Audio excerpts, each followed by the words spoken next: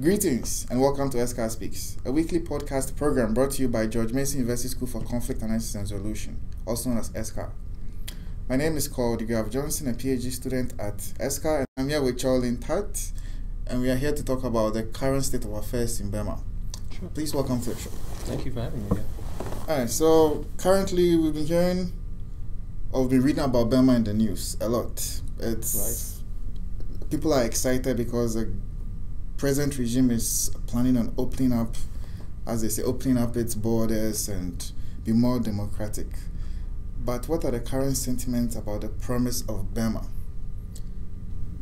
Well, the promise of Burma in terms of what's on the ground in the country, as opposed to what the international sentiments are, there is that clear distinction, and there's also a clear distinction between certain segments of society in the country.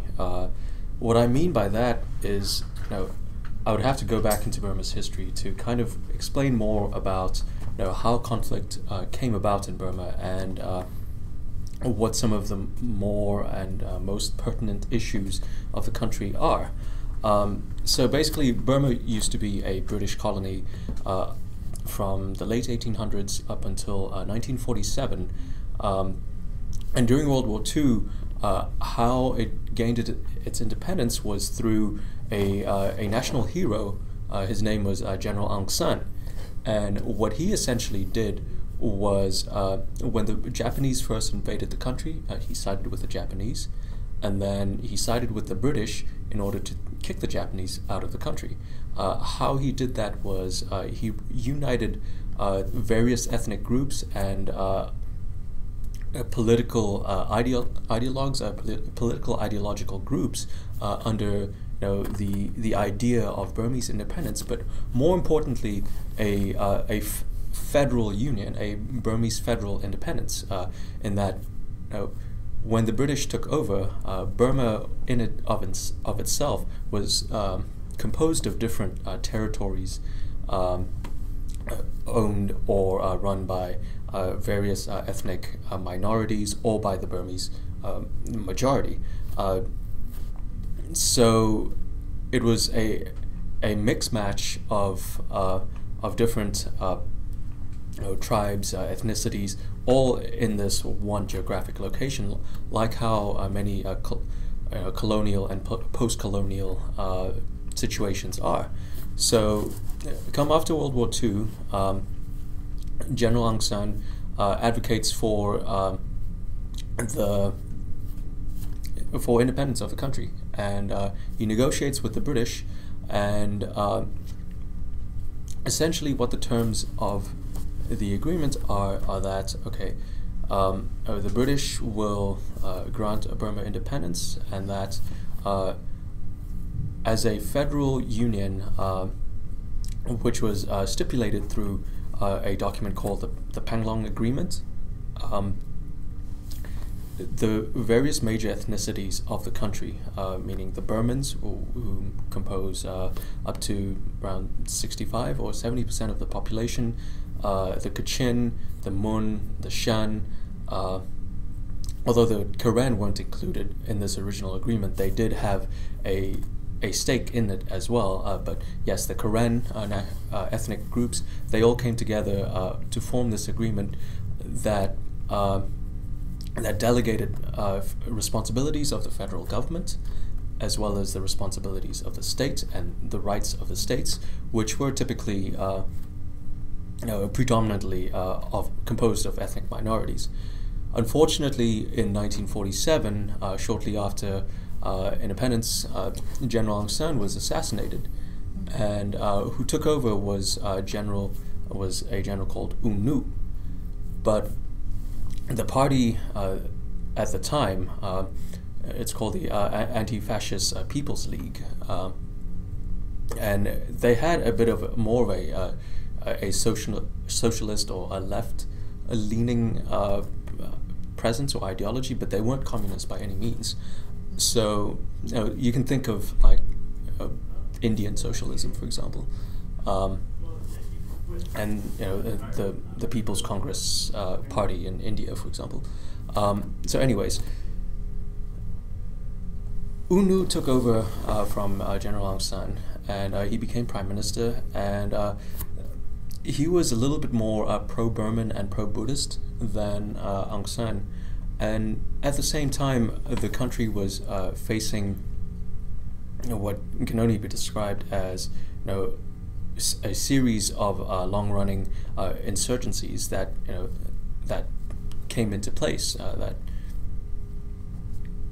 that I guess appeared. So part of it was a communist insurgency, and although the communists themselves were founding members of the independence movement, they wanted more Burma to look like more of a communist state, and an ethnic insurgency as well. And what U Nu did was he removed many of the ethnic minority leaders from government. So up until that point, and this was over a process of many years, from 47 onwards until 62. Up until that point, there was what can be described as a multi-ethnic government, and that trend was reversed so that the government, members of the government, became more and more Burman, ethnic Burman. At the same time, the rights of the states were being diminished. The country was facing insurgencies, even though many urban areas were prospering economically post-war. There were still all these, political, ideological, and salient ethnic issues that had to be dealt with, and it wasn't, and it gave the opportunity for what we term as conflict spoilers to come about, and to not only engage and exploit the conflict, but take it to the next levels of intensity. And how that came about was U Nu was facing a lot of a no confidence votes and a lot of infighting within the party. So in I think 1960, he temporarily handed over power to General Ne Win, who was the chief of staff of the army at the time, or the chief of staff of the military in general. And Ne Win was seen as more of a non-partisan figure, if you will. So at first, he took over power, but then handed back over the reins of government to the civilian authorities, to the civilian parliament. But in 1962, he implemented a coup and abolished many of the institutions that were the democratic institutions that were in place up until that point. Afterwards, Ne Win had a policy of the Burmese way to socialism, and it was really a weird, eclectic mix of some socialist ideology and mostly his superstitions and some ancient Burmese superstitions as well. And they tried to run the economy and the military in that sort of fashion. So a lot of the businesses were nationalized, a lot of the industries were nationalized, and the country, although it was doing well, the economic situation plummeted, and it didn't really recover from then onwards for quite a long time. So the country was essentially closed off in many aspects right after the coup, and the conflicts against the armed ethnic minority groups, because a lot of these groups, in response to what we term as the structural violence of the majority, from as early as 1949, they armed themselves, and they created their own alternative institutions of power and governance in their own regions. Like, say, for example, the Karen, and oftentimes they either fought for greater federalism or outright independence. So the campaigns against these ethnic groups, as well as the communists, were stepped up during this period, and what they termed the four cuts strategy, which was basically cutting off the supplies, the information, the food, and the people from the what they termed as insurgent groups of the country. So from 62 until around 87, 88, this was the situation in the country. Around 88, what we essentially saw was the country in absolute shambles, right? Long-running insurgencies,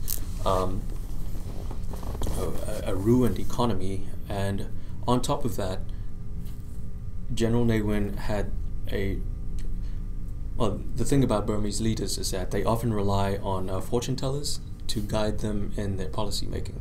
So General Ne Win had his fortune teller tell him that it'll bring good luck and fortune if he changes the valuation of the currency from denominations of 10, like most currencies, to denominations of 9. And they tried to reissue a new currency, but what they did was they voided the old currencies, so it pretty much made the entire country insolvent. Everyone's savings were automatically wiped out. Prices went through the roof, and there was a real backlash against that. Even before, there were intermittent protests. I think like one in 75, and then several others before then, mostly led by students, and they were almost always cracked down on very brutally. I mean, those were the days before internet or even TV in that country, so it was very easy to just shoot down a couple hundred students here and there if they start protesting. But when 88 came along, it wasn't just the students anymore. It was large segments of the country were just so angry at what was going on and at their current predicament. So the military itself formed a council, and in essence, it was composed of many of the senior leaders, senior generals of the military, and they forced Ne Win to step down, and he did. But Ne Win still controlled the scenes, and he still had many allies within this council itself. And the council's name, well, they didn't name it at first, but what they came to be known as, their initial name was very evil-sounding SLORC, SLORC, the State Law and Order Restoration Council. And there was several changes in leadership in this council, because in essence everyone was vying for power, with Ne Win having been officially retired, and they did what their name entailed, which was they tried to restore law and order by shooting down thousands of people in the streets of Rangoon or Mandalay or other smaller cities in and around the country. So what you have to realize is that the democracy movement in Burma is interrelated to, but not part of, the struggle for ethnic minority rights in the country.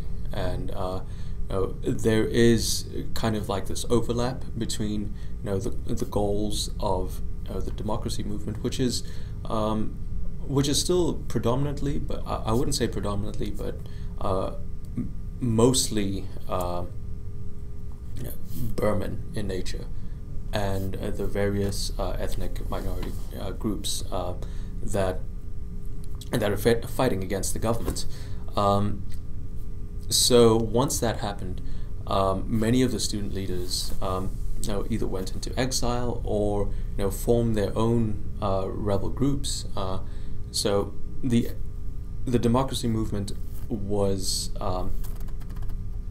kind of like the figurehead of the democracy movement.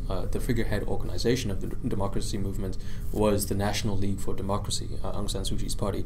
And there's a whole history, complicated history behind that, but I'll try not to get into that. The NLD, kind of represented this new line of thinking that there can be change in this country, and that there can be democracy, and there can be freedoms in this country that people of Burma have not enjoyed for so long. And Aung San Suu Kyi came to the forefront of this organization because she was the daughter of the great national hero. She is the daughter of the great national hero, General Aung San, and she represented just that hope that people were aspiring for. And she she had her own charisma. She was incredibly intelligent, fluent, had a very posh British accent, but also fluent in Burmese and so on. So she had a very wide appeal, even among I would say especially as well with ethnic minority groups that were also having their own struggle against the central government for decades at this point. So after August 8th, 1988, which was when the massacres really took place in earnest, there was a very tense calm in the country. There were still struggles going on. There were still protests occasionally, and the military junta decided to give certain rights, I suppose, and said, as a compromise, they'll hold an election in '91. And was it 90 or 91? So anyways, so they decided to hold elections in '91, and obviously the National League for Democracy won by a landslide, but they weren't allowed to take over power, and there were a lot of political issues behind this as well. The NLD gave the indication that they would completely purge the military, and the military leadership were unwilling to let that happen just from their own self-interest, and it was just a very tense and hostile environment. So the elections didn't really happen in the spirit of true of good faith, and in spite of the NLD winning, the military did not hand over power and cracked down on the many members of the NLD. But at the same time, they also tried to start opening up the country, just in terms of rolling back a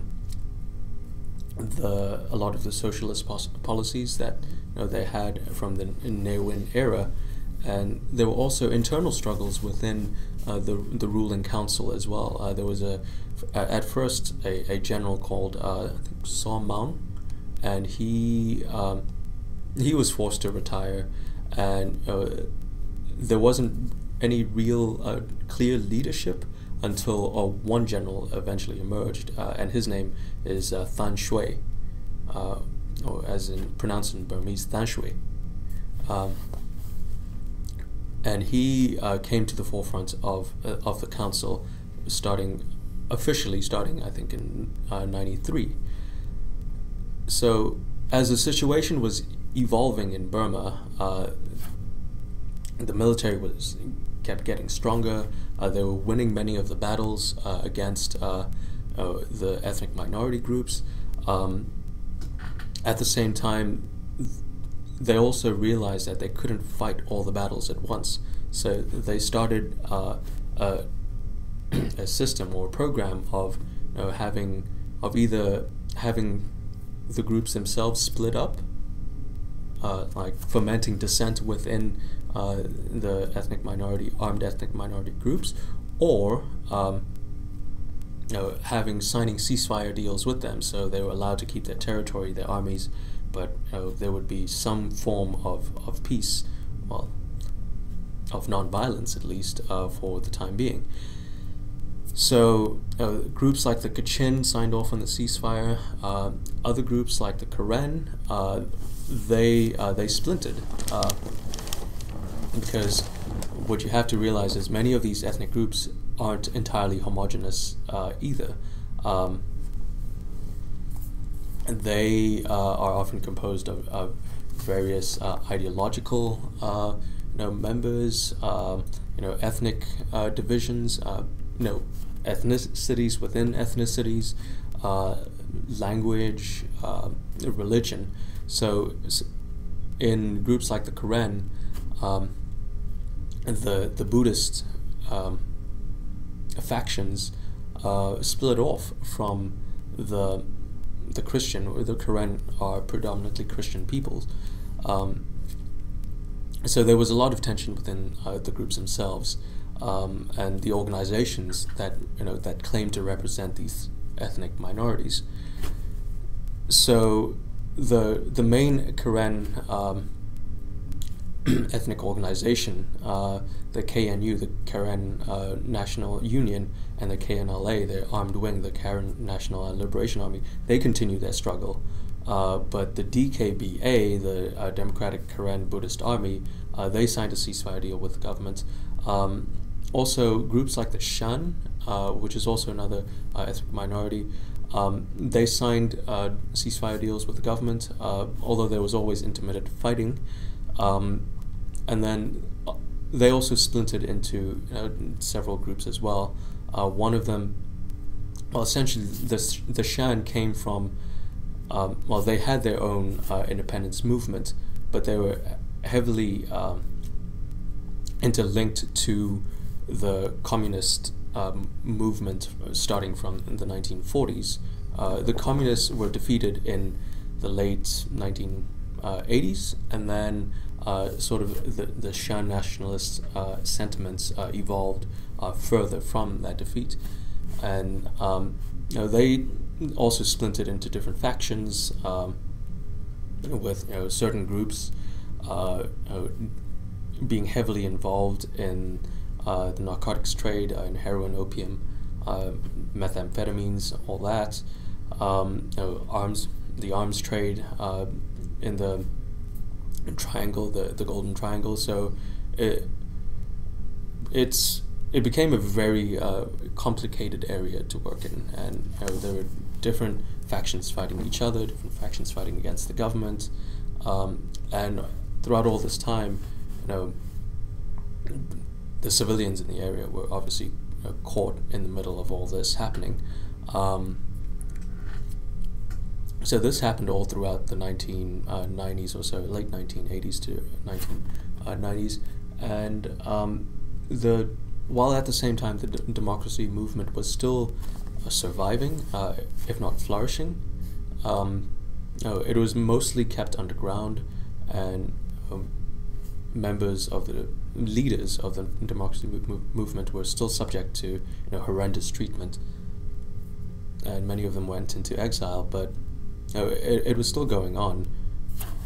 And come late 1990s to early 2000s, the government kept opening up the economy more and more, but it wasn't a real earnest opening up, because corruption was still extremely rampant. So it became just an extremely dysfunctional kleptocracy within all the institutions of government, and they had their own cronies in the business sector. So basically, it just became a mess up until even now. But there were also the strategic concerns as well. Burma is a country rich in natural resources, and neighboring countries such as China, Thailand, even India had an increasing interest in the resources of the country, right? And they began to exploit the resources more and more, everything from precious gems to oil and and the rivers, hydroelectric power. So the leaders, Than Shwe in particular, realized this asset, but at the same time, at least this is my personal opinion, they didn't want to be completely beholden to their foreign sponsors, if you will, because these were the countries that were buying the resources from them. So China in particular, so they didn't really want to be beholden to Chinese interests, although this was a mutually beneficial relationship. But I guess it came to a point where the system was so dysfunctional and the leaders were so paranoid that they decided, okay, there needs to be some paradigm shift, if you will, if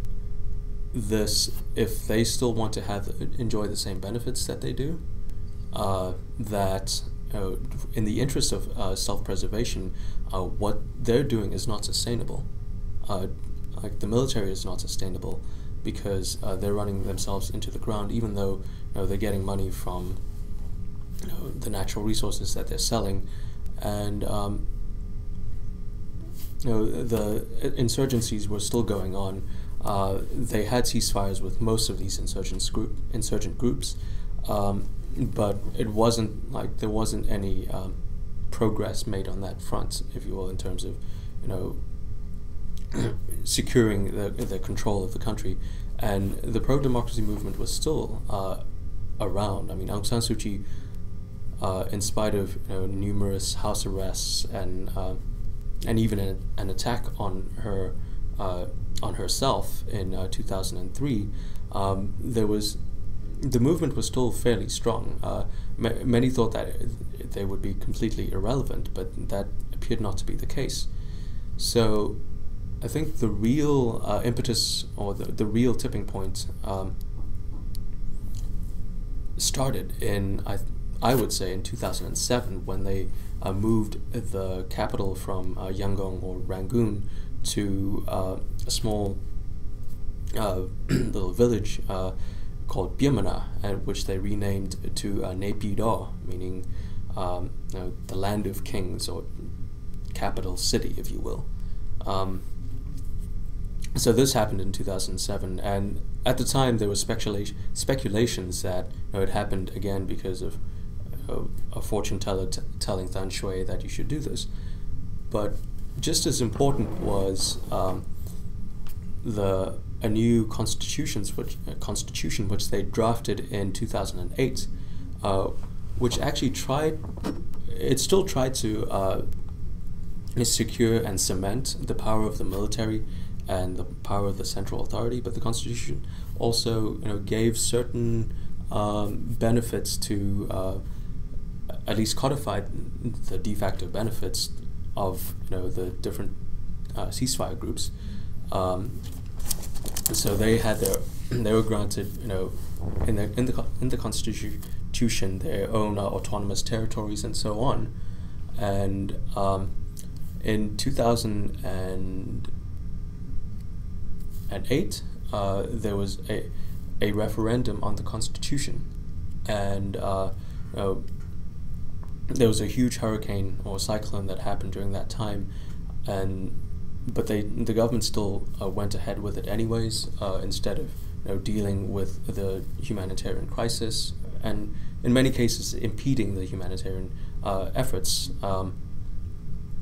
And then there was widespread allegations of fraud and mismanagement of this referendum process, because I mean you can't have a 99% turnout and a 99% approval of this new constitution when no one has read it, and 200,000 people just recently died from a cyclone. So this happened in 2008, and there was a widespread backlash of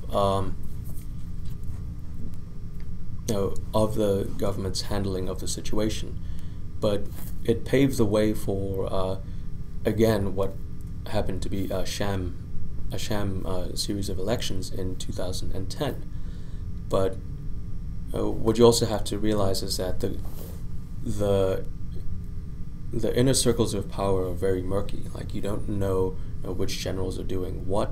You don't know what their relationships are. Than Shwe seemed to be at the top and seemed to be controlling things behind the scenes, but in a way I think he sort of paved his way, because he was getting old. He sort of paved his way for himself to step down without facing that many, or if any, repercussions. So they started handing over a lot of the civilian responsibilities to an official prime minister, and then they handed it over to a gentleman. I think it was, I forgot his name. I think and they initially handed it over to a prime minister who was also a general and part of the council anyways, so it was just a name change. He died of cancer, so then the power transferred from him to Thein Sein, who then became prime minister, but the council itself was still in charge. By this point they had renamed themselves to a friendlier name, the SPDC, or the State Development Council, State Peace and Development Council. So by the time the elections came about, the SPDC was in the process of dismantling itself. And by dismantling, it didn't mean that they're simply going to abolish themselves. The senior generals tried to embed themselves into the different government civilian posts in the government, or they went back into the military, or they retired. So elections happened in 2010, which were a sham, and then the military-backed party, the USDA, the Union Solidarity and Development Association, or Development Party, DP, they won through fraudulent means, and which wasn't that big of a deal anyways, because the Constitution guarantees that the military assigns at least 25% of the seats to military officers. So that's one of many flawed parts of the Constitution. But anyways, so then, surprisingly enough, the earnestly civilian government came about through the leadership of Thein Sein, and they started to actually implement certain dialogues and certain reforms in the country. They reached out more and more to the democracy movement. They reached out more and more to the various ethnic insurgent groups, but there was still having many issues within the seats of power and within the the government. So again, the government itself and the senior leadership and the circles of leadership were in essence still kleptocracies.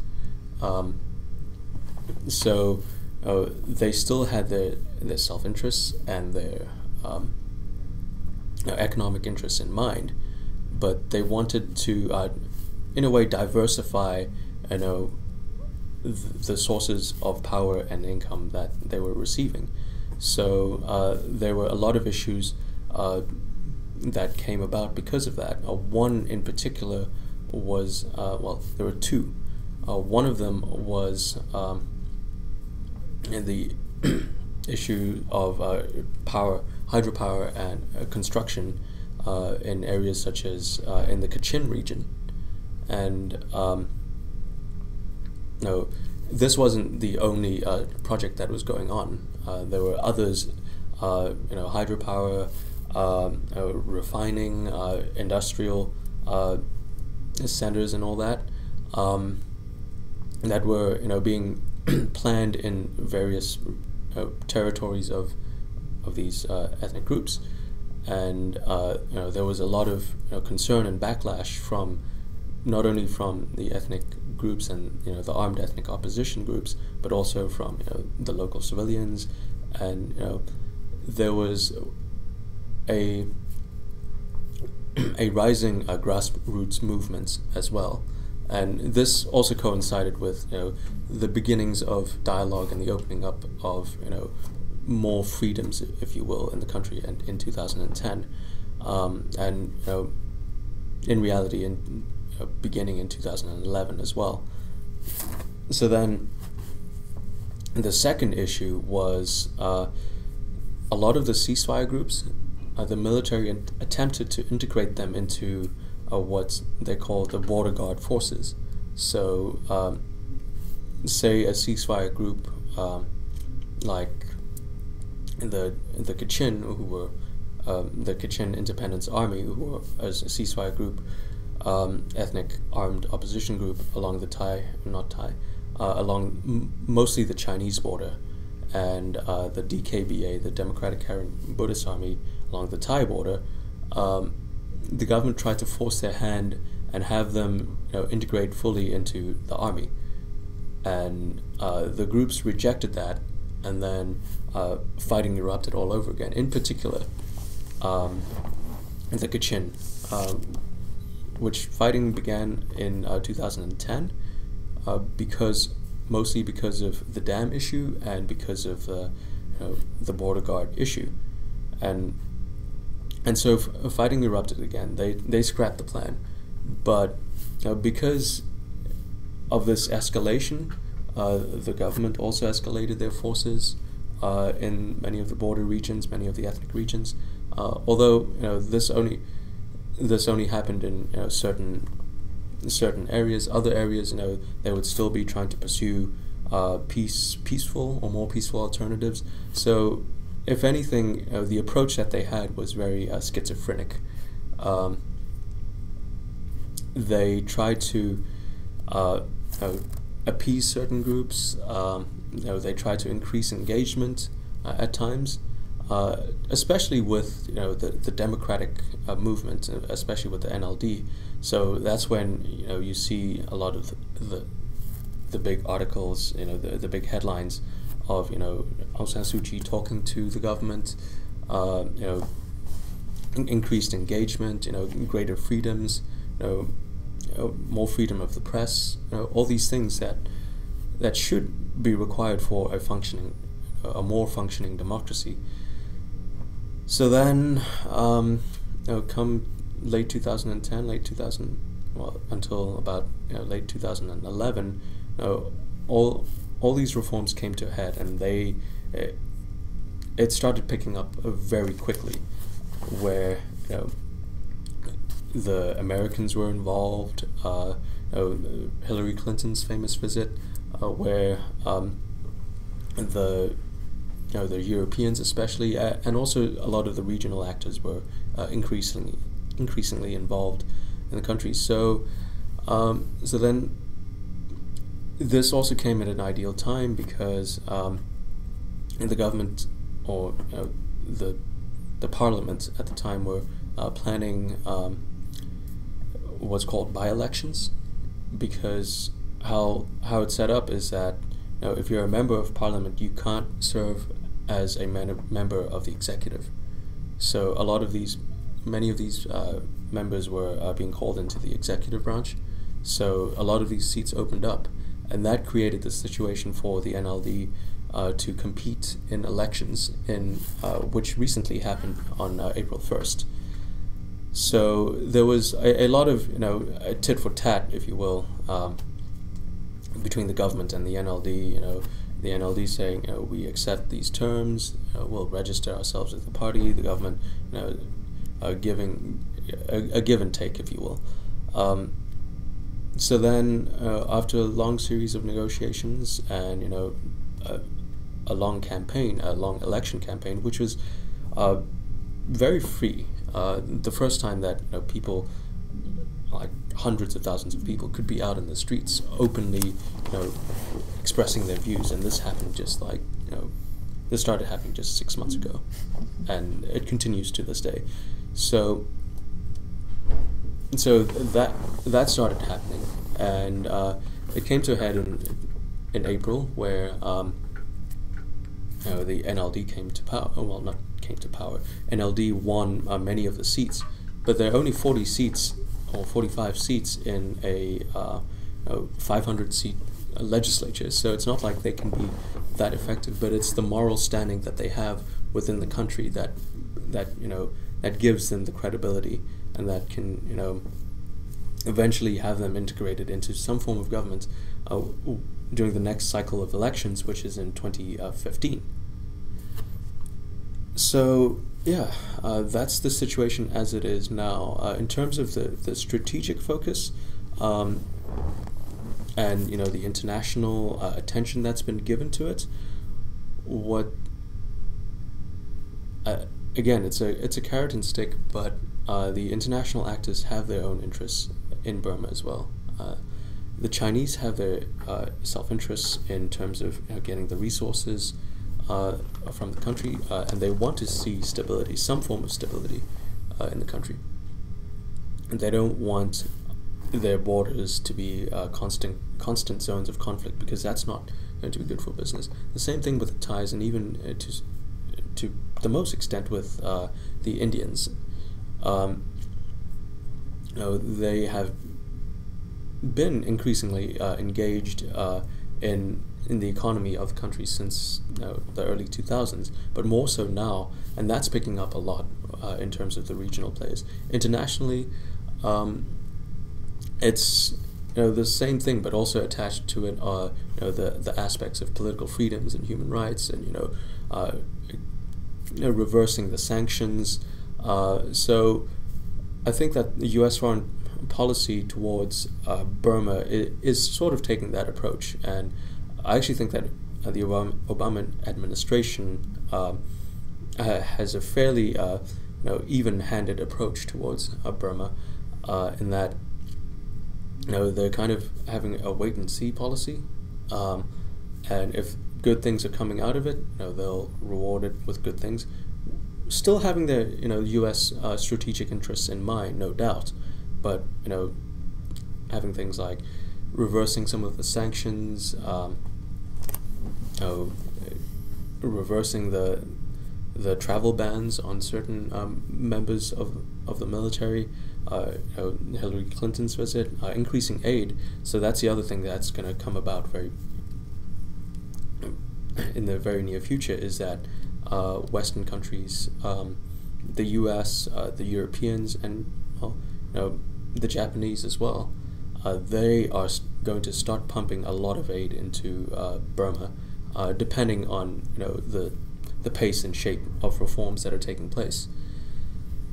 But in essence, the outlook for the future is that, in spite of all this happening, it's easily reversible, and it's still extremely dysfunctional. So what you will see is what will start out to be is really a very, very flawed democracy with so many systemic problems that need to be tackled, and that's not going to happen anytime soon. I mean, there needs to be a real effort locally to do that, and it's starting, but it's new to everyone in the country. and international aid and the whole buzzword and international development aid is capacity building. That's gonna be big in the country, but it has to be earnest, and we don't know how that's going to shape out yet. And so there has to be that that local initiative, that local intuition, and the local skills into rebuilding the institutions that have been corrupted for so long. So, like the economic institutions, the financial institutions, the reins of power, and most importantly, the military itself. Like, I think that there are members of the military that have realized that, and but conflict is still ongoing, and it's still extremely intense. It's just that, again, with this, like I said, the schizophrenic nature of the Burmese society is that, in spite of all these wonderful reforms that are going on in major cities, in the countryside or in parts of the country that people don't really talk about or care about much, like in the Kachin regions, there's shelling on a daily basis. There are hundreds and thousands of internally displaced peoples and refugees. Even along the Karen regions, there are ceasefires that have taken place very recently, and this is part of that whole reform initiative that's that the government has in mind. Things along that border are still extremely tense, and they can reverse and regress at any time. And the reforms, like I said, the reforms themselves can regress at any time. So it's kind of, even for Burmese, especially for Burmese people, it's a time of extreme hope. But I think everyone has it in the back of their mind that things can still go horribly wrong, and I think the purpose of what we're doing at SCAR, or what we do at SCAR, is to try to intervene in those sorts of ripe situations where positive change can be possible.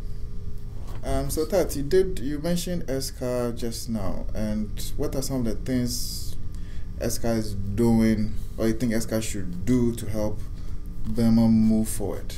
Well, it's still in the very nascent stages, but I'm part of a working group called, it's an informal working group called the 3PF, the 3-Pillar Framework, and what we've done is Professor Dennis Sandoli here at SCAR, he developed a model a while ago, and he's published several books on it, on how to build peace, or trying to assess conflict and come up with peace-building intervention strategies for different conflict situations. And when I took his class in fall 2011, and I was fairly impressed by that model and in applying it to Burma. And what that model basically entailed was, assessing the parties and what their goals, means, orientation is, and then assessing the underlying causes and conditions for conflict, and doing all this in a very rational, well thought out, logical model, and then developing intervention strategies based on these assessments, with coordination of the different working parts, like different international institutions in mind. So then I took that model and I wrote a very long paper about it on Burma, and it kind of evolved into over the course of the past few months. It evolved into a concept paper proposal for USAID, and what USAID is looking for is strategies and models to guide them in doing conflict mitigation and also in doing peace building and intervention work around the world. And because Burma is a very hot topic on the radar, our group said, we should do it because we have another alumni who's an expert on Burma, much more knowledgeable than myself. I don't really consider myself an expert by any means. So we all came together and wrote a proposal, and that's one of the initiatives. The other is, we're still going to keep engaging with the local institutions, local civil society in the country, and getting funding to do that from international partners, from or just going out into the field, like myself, and just assessing, seeing what the situation is like. So I'll be going shortly as part of just my own initiative to see what it's like on the ground. Yeah. Well, we'd like to thank you very much for your wonderful insights about Burma, and wish you all the luck with your USAID proposal as well as your trip. Thank you. And then we'd like to hear all about it when you come back. Thank you, sir. Yeah.